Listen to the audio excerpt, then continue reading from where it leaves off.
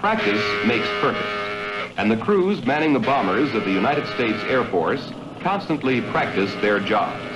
Jobs they will have to do if they are ever ordered to retaliate against an enemy attack. Of course, the men, the planes, and the weapons must be constantly and instantly ready to go. But even readiness is not enough. The crews must be so highly skilled in bombing that they can fly halfway around the world, penetrate any kind of enemy defense, find targets they have never seen before, and drop their bombs in the bullseye. To attain this skill, Strategic Air Command bomber crews practice constantly. They fly long training missions within our own country, practicing navigation, air-to-air refueling, electronic warfare, evasion of enemy radar, target acquisition, and finally, the bombing itself. Of course, in these practice runs, no bombs are actually dropped. On the ground, near the pinpointed targets, are fixed radar bomb scoring sites, manned by SAC specialists who track by radar the exact paths and altitudes of the bombers, and who plot the airplane's path over the targets. These SAC radar specialists also beam radar and electronic defenses at our bombers, similar to those an enemy might use to detect and confuse them. When an aircraft releases an imaginary bomb, it flashes an electronic signal, and the scorers know exactly where the release occurred. The exact position of the bomb strike is computed from the point of release. A fixed RBS installation is excellent for scoring normal training missions and for evaluating a crew's bombing skill the first time they make a run against the site's target complex. But the radar navigators in the bombers are truly professional. They remember so much about a target area after only one run over it that a fixed radar bomb scoring site loses its value as a test of skill. SAC bomber crews have to practice hitting different targets in different places. Moving a fixed scoring site to a new location, however, is impractical.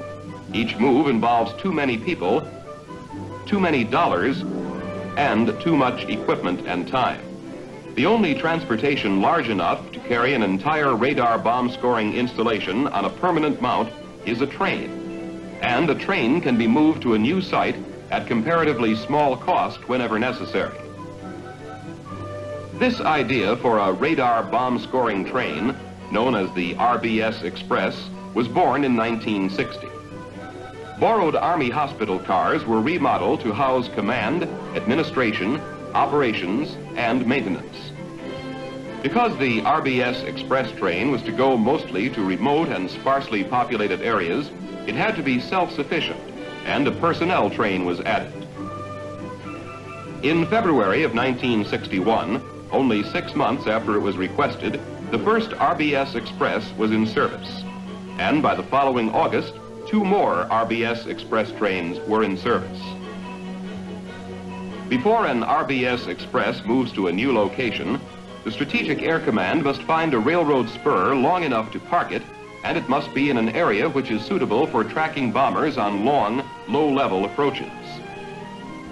A low-level bomber approach must be selected that will avoid populated areas and that will be well away from established air traffic routes.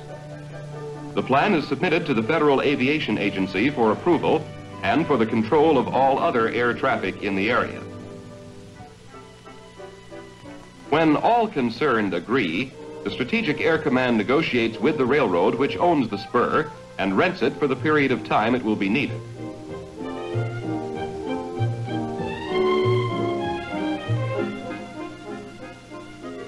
SAC surveyors then compute from geodetic positions the exact geographical point of the future train location. And from this point, all necessary target information is computed to the exact foot in distance and to 1/10 of a degree in azimuth. The actual targets, 2 or more, may be from 3 to 20 miles away from the train, and usually are only coordinates on the map. When the train arrives, RBS men from fixed sites, who have been assigned to serve 45-day tours, are already there. Normally, each RBS man serves 2 such tours a year. They first make sure that the scoring radar is centered exactly over the surveyor's marker. This assures that all other equipment is also properly positioned.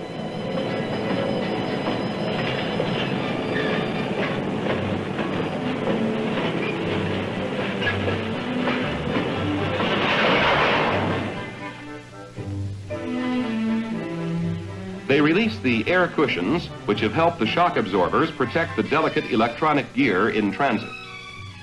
The scoring radar is leveled and made completely stationary by using attached jacks.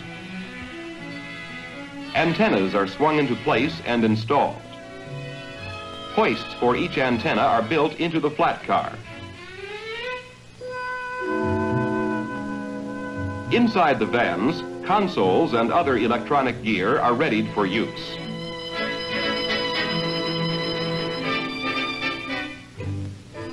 The train's communications systems, radios, interphones, and telephones are placed in operation. Commercial telephones and teletype lines are connected to commercial trunk lines, and all systems are given a thorough operational checkout. The train is usually ready for scoring within 6 to 12 hours. Inevitably, local residents come out to watch and ask questions. The RBS Express is often the closest association these people will ever have with the United States Air Force. From the commander to the lowest ranking airman, these men are carefully selected, highly trained specialists pursuing important Air Force careers. And past performances show that they do a good job in promoting understanding between the local residents and the Air Force. The economic effect on communities is good, too. Many of the products and services which the train needs to supplement its own supply of food, water, and diesel fuel are purchased from local businesses by the train commander or Air Force procurement agencies.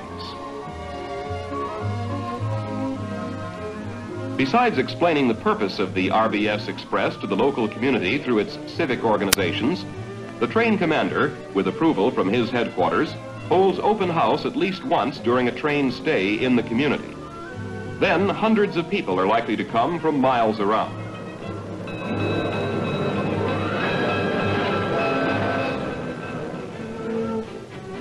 In the personnel section, called the live aboard, each man has a comfortable roomette. There's room enough for him, his clothes, and personal effects. But it is small, and space must be used ingeniously. For example, the desk is on the bottom of the bed.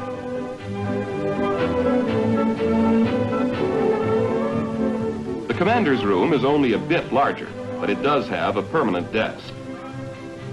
Life aboard the RBS Express is not luxurious, but it is comfortable, and basic needs of the officers and men have been carefully planned and provided for. Forward of the sleeping car, there's a recreation car. Most current magazines and books on its shelves are furnished by major Air Force libraries. There are stereo tape and record playbacks with plenty of music, and a television set. You have heard about a PX and a BX. Well, this is the TX, Train Exchange, which sells almost any basic item the men may need. A pull-down screen and a projection room allow presentation of commercial and Air Force motion pictures for entertainment or classroom instruction. The dining car is bright and pleasant. There is a dining area at one end and a modern compact cafeteria toward the center. The food, purchased mostly on the local market, is high quality, plentiful, and well prepared. There are refrigerators and freezers for food and tanks for water and diesel fuel that will sustain the train for 3 weeks. Finally, on the live aboard, the generators can put out 500,000 watts of electricity, supplying all of the section's power needs and more.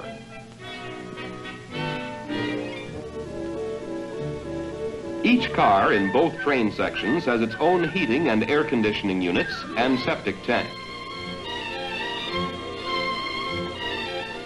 On the work train, a boxcar is the workshop for the train maintenance crew, and it has all the equipment needed to keep things train shape. Oil and water supply tanks in the work train take up a car and a half, and half a car is the supply office.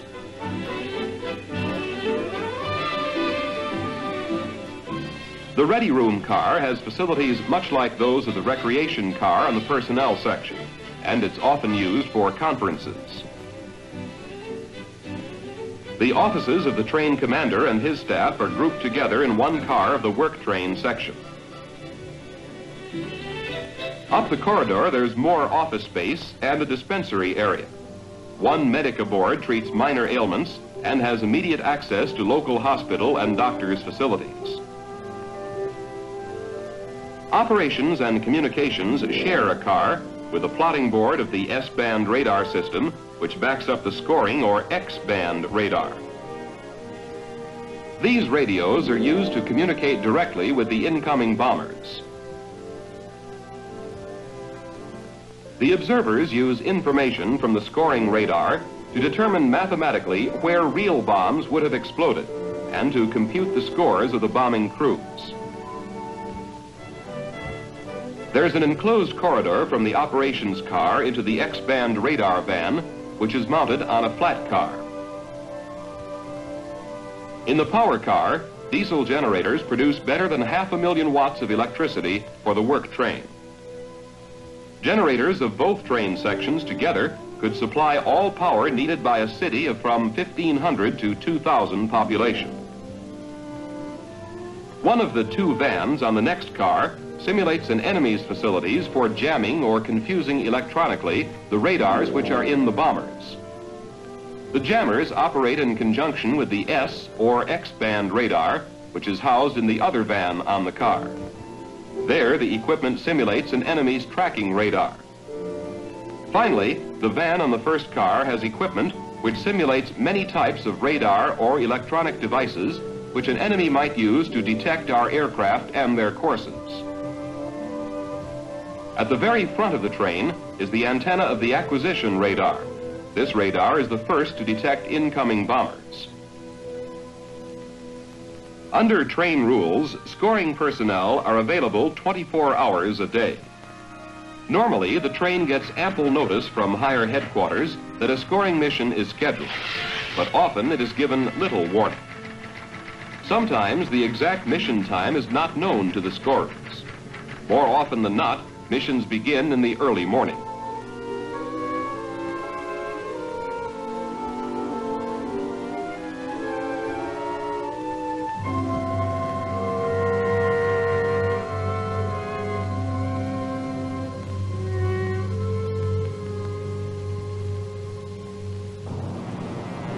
As the first bomber approaches the target area on schedule, it is first picked up by the acquisition radars. It shows up as a blip on the large scopes. Everyone is further alerted by a radio call from the aircraft. The S-band tracking radar operator sweeps the sky manually. Then he zeroes his antenna in on the aircraft. This is lock-on, and the plane is now tracked automatically, just as it might be tracked by an enemy's radar.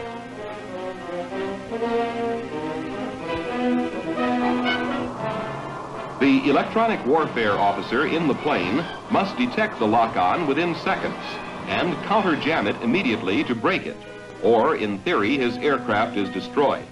His reaction time is scored.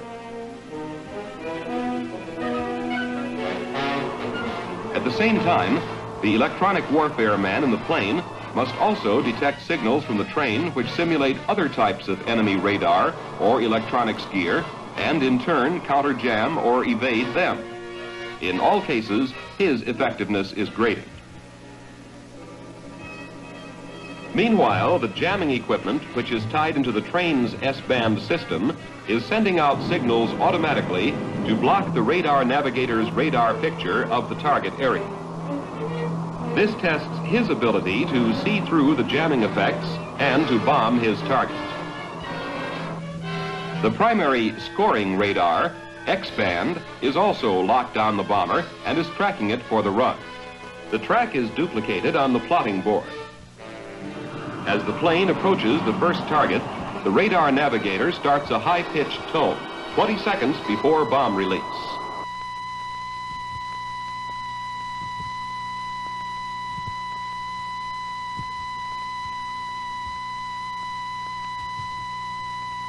Bombs away. The trace determines the plane's ground speed and direction at the instant of release. The drop on the second target is recorded the same way. Bombs away.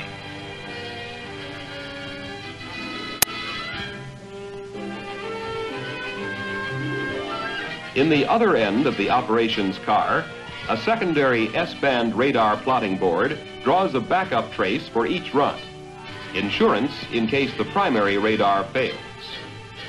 The data is computed using ballistic factors by operations personnel who score the bomb run. All of the aircrew scores are compiled and prepared for transmission by teletype and mail to the headquarters concerned. Bombers can be scored at 8-minute intervals across an RBS Express. Scoring periods may last from 8 to 20 hours. 2 RBS Express trains normally score the bombing runs of routine training missions. A third train scores the bombing runs of Operational Readiness Inspection Test missions, ORITs. This test results when SAC inspectors surprise a base and make their ready crews show what they can do on short notice. This third train also scores runs of evaluation missions called Bar None. They are similar to the ORIT missions, but the scoring is spread over 2 days and involves more aircraft. The men who serve aboard the RBS Expresses are among the best in the Air Force. Their devotion to duty, their versatility, and their professional competence all contribute to effective teamwork and to better understanding between military men and the civilian populace. The RBS Expresses are among the U.S. Air Force's best peacetime tools for evaluating the on-target skills of its bomber crews.